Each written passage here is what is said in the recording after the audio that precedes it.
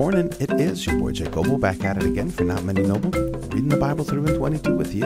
It is November 8th, and that means we've been reading the Bible 312 days together, 53 days left. It's National Steam Day, STEM Day, STEM Steam Day, National Cappuccino Day, and World Radiography Shot Day. Wonder what kind of shot they mean. Do they mean an espresso shot day or just in general, whatever it is that you're drinking? Drop a shot of it today. Go get you some. Maybe. I don't know.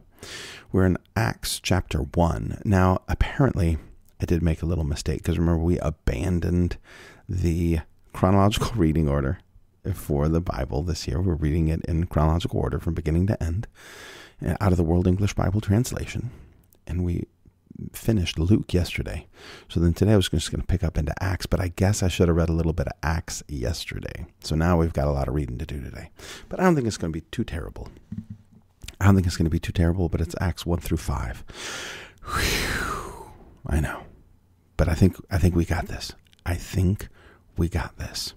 The first book I wrote, Theophilus, concerned all that Jesus began both to do and to teach, which is what we just got done reading, until the day in which he was received up, after he had given commandment through the Holy Spirit to the apostles whom he had chosen. To these he also showed himself alive after he suffered by many proofs, appearing to them over a period of 40 days and speaking about God's kingdom. Being assembled together with them, he commanded them, "Don't depart from Jerusalem, but wait for the promise of the Father, which you heard from me. For John indeed baptized in water, but you will be baptized in the Holy Spirit not many days from now." Therefore, when they had come together, they asked him, "Lord, are you now restoring the kingdom to Israel?" Still don't get it. The Lord Jesus Christ has just risen from the dead and has been teaching them. And then they're like, "So we're kicking the Romans out now, or what's up?" He said to them, "It isn't for you to know times or seasons which the Father has set within his own authority. But you will receive power when the Holy Spirit has come upon you. You will be witnesses to me in Jerusalem and all Judea and Samaria and to the uttermost parts of the earth." A little bit different than what they were expecting, still. When he had said these things, as they were looking, he was taken up, and a cloud received him out of their sight. While they were looking steadfastly into the sky as he went, behold, 2 men stood by them in white clothing, who also said, "You men of Galilee, why do you stand looking into the sky? This Jesus who was received up from you into the sky will come back in the same way as you saw him going into the sky." Then they returned to Jerusalem from the mountain called Olivet, which is near Jerusalem, a Sabbath day journey away. When they had come in, they went up into the upper room where they were staying. That is Peter, John, James, Andrew, Philip, Thomas, Bartholomew, Matthew, James, the son of Alphaeus, Simon the Zealot, and Judas, the son of James. All these with one accord continued steadfastly in prayer and supplication, along with the women, and Mary the mother of Jesus, and with his brothers. In these days, Peter stood up in the middle of the disciples, and the number of names was about 120, and said, "Brothers, it was necessary that this scripture should be fulfilled, which the Holy Spirit spoke before by the mouth of David concerning Judas, who was guide to those who took Jesus. For he was counted with us, and received his portion in this ministry. Now this man obtained a field with the reward for his wickedness, and falling headlong, he burst open, and all his intestines gushed out. It became known to everyone who lived in Jerusalem that in their language the field was called Akeldama, that is, the field of blood. For it is written in the book of Psalms, 'Let his habitation be made desolate, let no one dwell in it.' Psalm 69:25. And let another take his office. Psalm 109:8. Of the men, therefore, who have accompanied us all the time that the Lord Jesus went in and out among us, beginning from the baptism of John to the day that he was received up from us, of these one must become a witness with us of his resurrection." They put forward 2, Joseph, called Barsabbas, who was also called Justus, and Matthias. They prayed and said, "You, Lord, who know the hearts of all men, show which one of these 2 you have chosen, to take part in this ministry and apostleship from which Judas fell away, that he might go into his own place." They drew lots for them, and the lot fell on Matthias, and he was counted with the 11 apostles. And when the day of Pentecost had come, they were all with one accord in one place. Suddenly there came from the sky a sound like the rushing of a mighty wind, and it filled all the house where they were sitting. Tongues like fire appeared and were distributed to them, and one sat on each of them. They were all filled with the Holy Spirit and began to speak with other languages as the Spirit gave them ability to speak. Now there were dwelling in Jerusalem Jews, devout men from every nation under the sky. When this sound was heard, the multitude came together and were bewildered, because everyone heard them speaking in his own language. They were all amazed and marveled, saying to one another, "Behold, aren't all these who speak Galileans? How do we hear everyone in our own native language? Parthians, Medes, Elamites, and people from Mesopotamia, Judea, Cappadocia, Pontus, Asia, Phrygia, Pamphylia, Egypt, the parts of Libya around Cyrene, visitors from Rome, both Jews and proselytes, Cretans and Arabians. We hear them speaking in our languages the mighty works of God." They were all amazed and were perplexed, saying to one another, "What does this mean?" Others, mocking, said, "They are filled with new wine." But Peter, standing up with the 11, lifted up his voice and spoke out to them. "You men of Judea, and all you who dwell in Jerusalem, let this be known to you, and listen to my words. For these aren't drunken, as you suppose, seeing it is only the 3rd hour of the day. But this is what has been spoken through the prophet Joel. It will be in the last days, says God, that I will pour out my Spirit on all flesh. Your sons and your daughters will prophesy. Your young men will see visions. Your old men will dream dreams. Yes, and on my servants and on my handmaidens in those days I will pour out my Spirit, and they will prophesy. I will show wonders in the sky above and signs on the earth beneath, blood and fire and billows of smoke. The sun will be turned into darkness and the moon into blood before the great and glorious day of the Lord comes. It will be that whoever will call on the name of the Lord will be saved. Joel 2:28-32. Men of Israel, hear these words. Jesus of Nazareth, a man approved by God to you by mighty works and wonders and signs which God did by him among you, even as you yourselves know. Him being delivered up by the determined counsel and foreknowledge of God, you have taken by the hand of lawless men, crucified and killed, whom God raised up, having freed him from the agony of death, because it was not possible that he should be held by it. For David says concerning him, I saw the Lord always before my face, for he is on my right hand, that I should not be moved. Therefore my heart was glad, and my tongue rejoiced. Moreover, my flesh also will dwell in hope, because you will not leave my soul in Hades, neither will you allow your Holy One to see decay. You made known to me the ways of life. You will make me full of gladness with your presence. Psalm 16. 8-11. Brothers, I may tell you freely of the patriarch David, that he both died and was buried, and his tomb is with us to this day. Therefore, being a prophet, and knowing that God had sworn with an oath to him that the fruit of his body, according to the flesh, he would raise up the Christ to sit on his throne. He, foreseeing this, spoke about the resurrection of the Christ, that his soul wasn't left in Hades, and his flesh didn't see decay. This Jesus God raised up, to which we are all witnesses. Being therefore exalted by the right hand of God, and having received from the Father the promise of the Holy Spirit, he has poured out this, which you now see and hear. For David didn't ascend into the heavens, but he says himself, the Lord said to my Lord, sit by my right hand until I make your enemies for your a footstool for your feet. There we go. I think I need another cup of coffee here. That's what I need to get going. Psalm 110, verse 1. Let all the house of Israel therefore know certainly that God has made him both Lord and Christ, this Jesus whom you crucified. Now when they heard this, they were cut to the heart, and said to Peter and the rest of the apostles, Brothers, what shall we do? Peter said to them, Repent and be baptized, every one of you, in the name of Jesus Christ for the forgiveness of sins, and you will receive the gift of the Holy Spirit. For the promise is to you and to your children, and to all who are far off, even as many as the Lord our God will call to himself. With many other words he testified and exhorted them, saying, Save yourselves from this crooked generation. Then those who gladly received his word were baptized. There were added that day about 3,000 souls. They continued steadfastly in the apostles' teaching and fellowship, in the breaking of bread and prayer. Fear came on every soul, and many wonders and signs were done through the apostles. All who believed were together and had all things in common. They sold their possessions and goods and distributed them to all, according as anyone had need. Day by day, continuing steadfastly with one accord in the temple and breaking bread at home, they took their food with gladness and singleness of heart, praising God and having favor with all the people. The Lord added to the assembly day by day those who were being saved. And 2 chapters in, and I'm like, we should not read 5 today. Let's just read 4. Let me just check the thing for tomorrow. Yeah, let's just do Let's do that. Let's do 4 today and 4 tomorrow. I think that's a good way to go.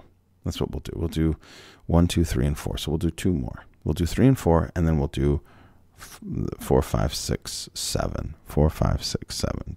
5, 6, 7. Wait a minute. 6 and 7. Something like that. We'll do... What are we doing? We'll do 1 more. Sorry. We'll do 1 more. We'll do Acts 1, 2, and 3. And then tomorrow, 4, 5, 6, and 7. That doesn't make any sense either. How about just keep reading and we'll figure it out. We'll figure it out. Peter and John were going up into the temple at the hour of prayer, the 9th hour. A certain man who was lame from his mother's womb was being carried, whom they laid daily at the door of the temple, which is called Beautiful, to ask gifts for the needy of those who entered into the temple. Seeing Peter and John about to go into the temple, he asked to receive gifts for the needy. Peter, fastening his eyes on him with John, said, "Look at us." He listened to them, expecting to receive something from them. But Peter said, "I have no silver or gold, but what I have, that I give you. In the name of Jesus Christ of Nazareth, get up and walk." He took him by the right hand and raised him up. Immediately his feet and his ankle bones received strength. Leaping up, he stood and began to walk. He entered with them into the temple, walking, leaping, and praising God. All the people saw him walking and praising God. They recognized him, that it was he who used to sit begging for gifts for the needy at the beautiful gate of the temple. They were filled with wonder and amazement at what had happened to him. As the lame man who was healed held on to Peter and John, all the people ran together to them in the porch that is called Solomon's, greatly wondering. When Peter saw it, he responded to the people, "You men of Israel, why do you marvel at this man? Why do you fasten your eyes on us as though by our own power or godliness we made him walk?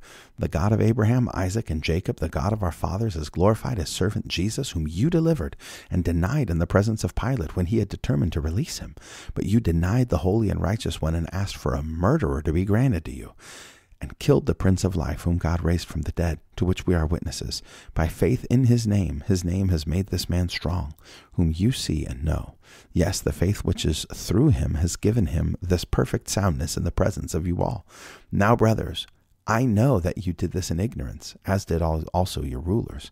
But the things which God announced by the mouth of all his prophets, that Christ should suffer, he thus fulfilled. Repent, therefore, and turn again, that your sins may be blotted out, so that there may come times of refreshing from the presence of the Lord, and that he may send Christ Jesus, who was ordained for you before, whom heaven must receive until the times of restoration of all things, which God spoke long ago by the mouth of his holy prophets. For Moses indeed said to the fathers, The Lord God will raise up a prophet for you from among your brothers like me. You shall listen to him in all things whatever he says to you. It will be that every soul that will not listen to that prophet will be utterly destroyed from among the people. Deuteronomy 18:15 and verses 18 through 19.